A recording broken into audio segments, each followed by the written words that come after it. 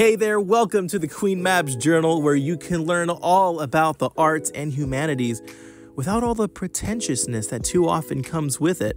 Today, we're going to kick back and drive around Vice City while we discuss negative capability. What the heck is negative capability? When I first heard the term in college, I thought it was negative culpability, which is something totally different. It is directly associated with art, and to sum it up, it's a feeling of being comfortable with uncertainty. So look at it like this. We often go to the cinema or the bookstore and we ask ourselves, what kind of views did such and such director or such and such author have? We all do this. A film by Clint Eastwood is going to be more conservative and it's going to have values about personal responsibility. A film by Jordan Peale will likely be about racism. We know this. I think we all have that one friend who we can't really see a movie with because we know that they'll always have a theory about how the film is socialist or conservative or whatever. Shoot, I might be that friend. Anyway, negative capability is the point of view that the artist making the content really has no idea what the answers are. They live in a world of uncertainty, and they're even proud of it. Before I dive into some famous modern examples, I do want to give credit to the man who first coined the phrase, the GOAT, John Keats. We will probably cover his amazing poetry later, but he coined this phrase after noticing it in Shakespeare. Now, if you're listening to this and you took a course on Shakespeare back in college, you know exactly what I mean. If not, it's okay. It's okay. Even if you know nothing about Shakespeare, what I'm about to tell you is really the first thing you need to know about the guy. Nobody agrees on what he meant. Was he criticizing the Catholic Church? Was he a critic of the Protestant Reformation? Was he gay? Was he bisexual? Did he approve of the monarchy? Did he dip his Wendy's fries in his Frosty? We literally have no idea.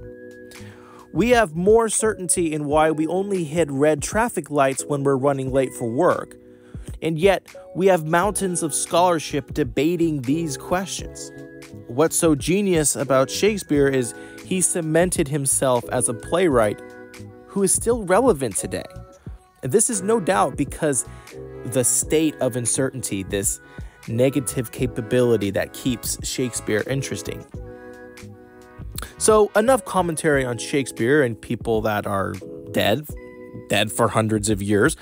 Let's talk about a newer work, 2001 Space Odyssey. Okay, I know it's not exactly new, but at least you know at least a couple people who were around when it came out. I'm not going to spoil the ending, but the last 20 minutes leading up to its ending is basically an acid trip. There are still Reddit and 4chan threads dedicated to interpreting what Stanley Kubrick's intentions were with the end of 2001. But according to him, the finale is more of an experience than a meaning. If you felt something stirring within you, well, that is the meaning. Now, in the world of anime, in the big sprawling universe of anime, there is a wonderful franchise, the most awesome franchise ever, Neon Genesis Evangelion. Fans of Neon Genesis were treated to multiple endings of the show. Fans were so disgruntled by the original show's ending that they were forced to make a whole nother movie.